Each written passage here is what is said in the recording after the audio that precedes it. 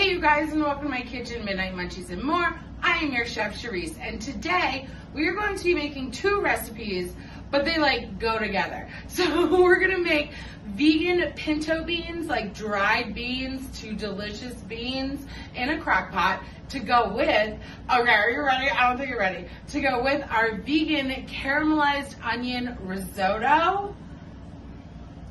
What? I shook myself, okay? So before we get started, I did want to remind you that Black Lives Matter, and I have my link below so you can donate, sign petitions, this, that, and the other. Again, just so we don't forget, Breonna Taylor's murderers have not been arrested. Sleeping in her bed, no knock, warrant for someone who doesn't live there. Whatever, don't even get me started on that warrant bullshit. Okay, whatever. You know, and if you don't know, Google it and educate yourself, please. Also, wear your mask. And just like the Ravens commercial said, protect the flock. Alrighty, Roo, bugaboo. So we're up bright and early to get our beans going for dinner tonight. So in here, in my blender, I have like 3 carrots, 3 or 4 celeries, and then like a whole onion. And I'm just gonna blitz this up instead of like you could like dice it on your own, but like I don't have time for that. Okay, so in our crock pot, I'm going to add 2 cups of dried pinto beans that I already rinsed. To these beautiful beans, I'm going to add 1 teaspoon each of garlic powder and onion powder, and then half a teaspoon each of cumin and paprika. I was gonna use smoked paprika, but I ran out, so like, you do you. Then we're gonna add our beautiful vegetable mix. And now we're going to add 4 cups of vegetable broth. And then I filled our container up with water, but I didn't do it all the way. So it's a 4-cup container, probably about 3 cups, 3.5 cups. I mean, it's not a big deal because if you have leftover liquid at the end, you can just drain it off. We're just gonna stir this together. I'm gonna pop my lid on, turn it on high heat, and I'm just gonna let these babies go all day until dinner. So probably about 8 to 10 hours, unless you have like a super hot one. So you might wanna start checking at 6 hours just in case. I don't know how these big chunks of celery got in there. I'm going to remove those. Oh my God, you guys. Look at these beans and all those vegetables. Okay, so now I'm going to add some salt and pepper. So the reason I'm doing this now is A, I wanted to do it like per taste. So do it per taste. But also I read somewhere once that like the salt, if you put it in the beginning, like messes with how the beans are cooked. And like I wasn't trying to mess around with that. So after you have it to your liking, you can certainly drain this liquid out, but I quite like that extra liquid to go with like the rice and stuff, but you do you. I'm steaming up this whole camera. You probably can't even see it, girl.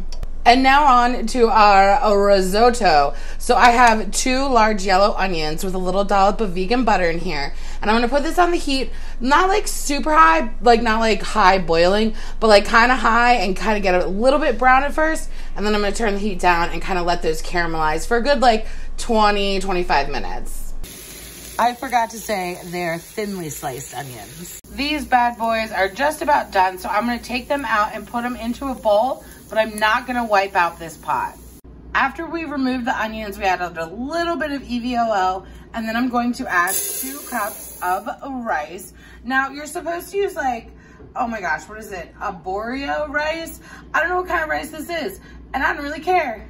I'm still going to use it. So we're just going to let this toast up just for like a minute or 2.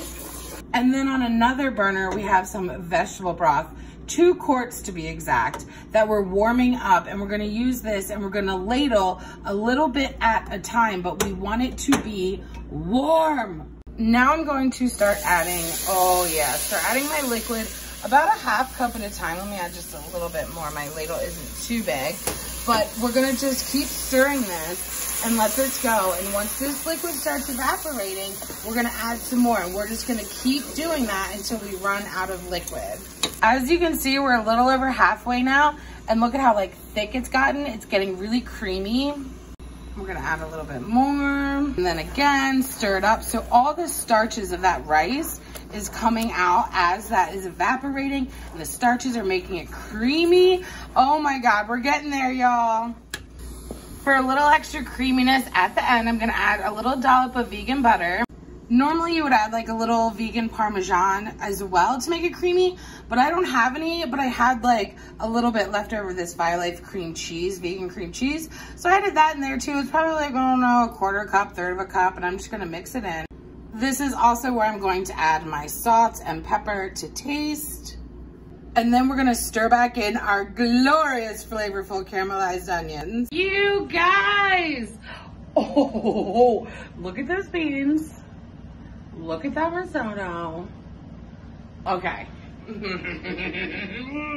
I'm freaking out. All right, let me try that. Let me go for the beans first, since we made that first on this channel.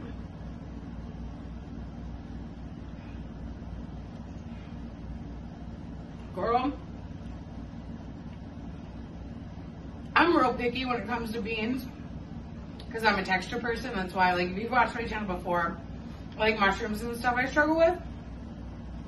But these are so good. They have so much flavor. They're cooked great. Those extra vegetables, give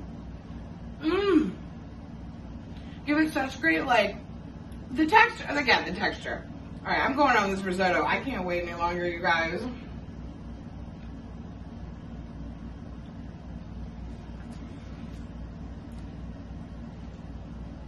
Okay. Oh, and with the, let's get it with the beans.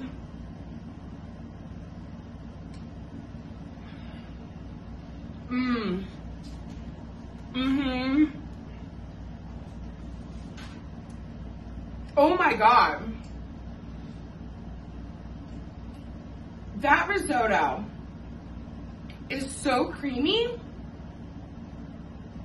And the flavor of that caramelized onion in it, I keep looking at Greg because I'm like, okay, I just had my first bite of the beans with the risotto. I just went straight in, beans risotto. I have no words. That's just a phenomenal... They complement each other so well. Like, they're both great on their own, don't get me wrong. Like, they're individual recipes that you can make by themselves, right?